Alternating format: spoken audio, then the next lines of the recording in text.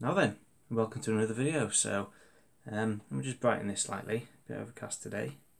There we go. Is that a bit better? Yeah. So just a bit of a progress report really on where I am with my British 8th Army stuff for bolt action. So these are all Perry miniatures. Everything you can see in front of you there is plastic from the plastic box set. So what I managed to squeeze out of that one box set is 2 platoons. 2 small platoons, only 2 sections in each.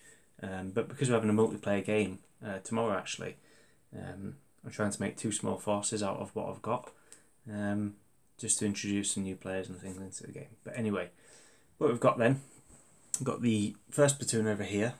So we've got a platoon commander there and his radio operator. You've got 2 sections of 7 men. The NCO has got a SMG, and there is a Bren in each section as well. So you've got an SMG there and a Bren team there. And then in this platoon as well, I've given it the 2-inch mortar and the anti-tank rifle. So this is kind of my fire support type platoon. And then this platoon over here is going to be more of an assault platoon. So same again really. I've got my platoon commander and his radio operator, but both of them this time have got SMGs. Another section of 7, exactly the same as those, and another section of 7 there. Now support, but I'm going to do it then. The first thing I'm going to add is a Vickers machine gun team. This is just finished this off this morning actually. So there you go. That's a metal Perry Miniatures Vickers. Came out alright in the end. Pretty cool. So that's going to be attached to this platoon here, which is the fire support type platoon. And then the other support for the fire support platoon will be the 2-pounder, which I've shown you before. So I'll go with those as well. And then to tow that, we've got the little Bren carrier, which again I've shown you before in my last video. So I'll put it in behind there as well. So that's the first platoon pretty much done. Now the second platoon, the first bit of support I'm going to add to this is a medic. This is Pistol Pete. Oh, sorry, Pistol Pete, the Mad Doc. If it'll focus. No, yeah. No, I don't want to focus it, but yeah, it's just a plastic, another plastic one. I painted him up as a medic. So we've got the doctor there, and then the free artillery spotter that you get for being British. I'm not quite sure what to do with him yet, so I'll stick him in the middle. And then the first piece of support then is an armoured car. Now this is very recently painted in the last couple of days. This is my Marmon Harrington Mark II, I believe.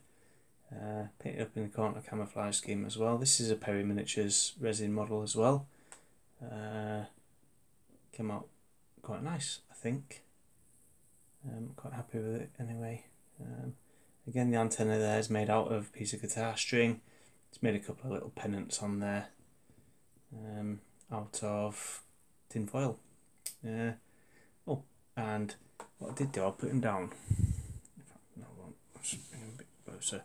What I did do is, see on top there, just there, I made a little teacup. Actually made that out of a piece of plastic sprue. I made the handle out of a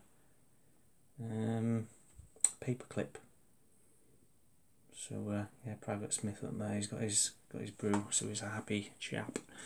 Right, so there's the Marmon Harrington. To apologise, not the camera again. And the second one then is, I painted this up last night. I finished it off last night. This is my Valentine Mark II. 2-pounder gun. Coaxial machine gun in there. And this is a Blitzkrieg Miniatures model, bought from the Perry Miniatures website. so it's scaled to the rest of the Perry stuff.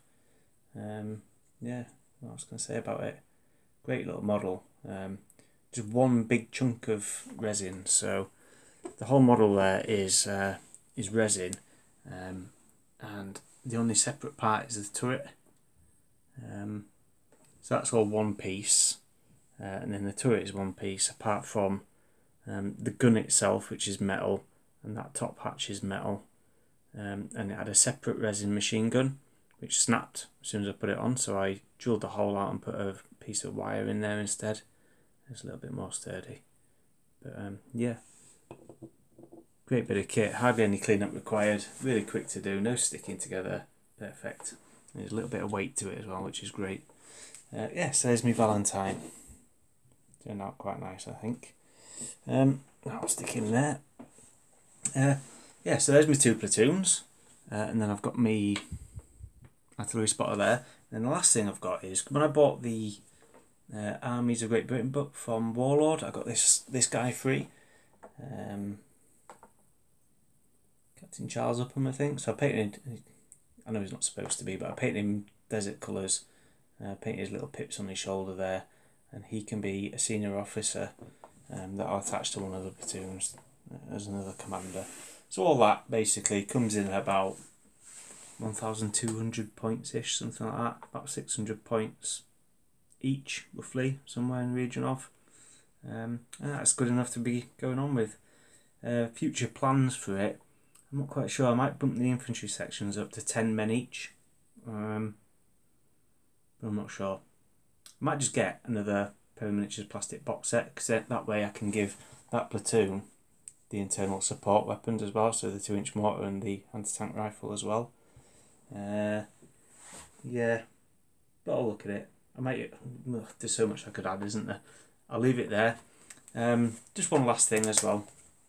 I don't know if anybody else does this, but when you're painting up your miniatures, because I've been asked a few times what colours I'm using and things, I've got this little book.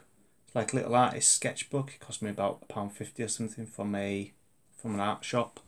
And in there I just write down pretty much whichever army it is I'm working on. I make a record of it there, because I always forget what colours I've used, and you end up with stuff with all different colours and different shades, so I try and keep a record of it now. And there's one there I did for my Space Marines,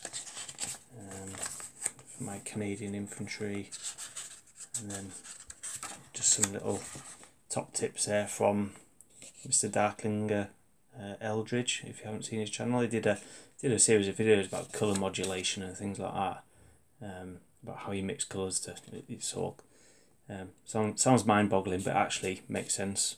So I just drew it out there to help me understand what it was on about, colour basics and stuff. So going forward, as I'm doing more projects, hopefully this book will get filled up with all the different stuff that I'm working on. But anyway, that's about me. Thanks very much for watching. I'll put a couple of still pictures at the end of the armoured car and the tank and things, and my newer stuff I've been working on.